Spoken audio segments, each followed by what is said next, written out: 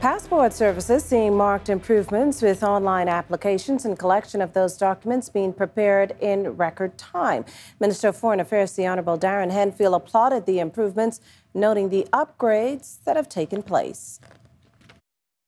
The Passport Office has made an admirable progress during 2019, particularly in the area of public relations. This is evident from the much improved missives of approbation the institution receives now on a daily basis. You know, they ain't robbing us no more as they used to. On a daily basis now, we get you know, encouraging and kind words about good service.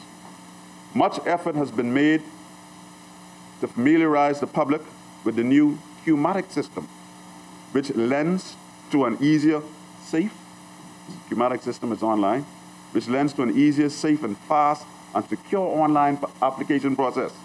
Indeed, an historical milestone for the ministry, and by extension, for the country.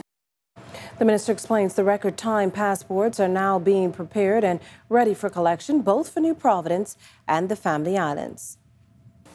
On average, persons applying for passports at the New Providence office or online can collect their documents within 5 days. What? 5 to 7 working days after making the application. And that better than you.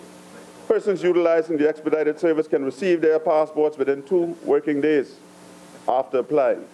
Likewise, auxiliary services that may be required under extenuating and emergency circumstances in New Providence remain available to the public.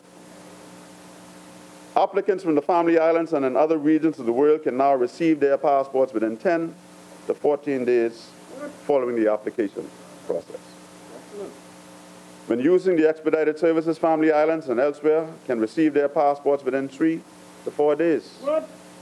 And 5 to 7 days, respectively. That's a marked improvement.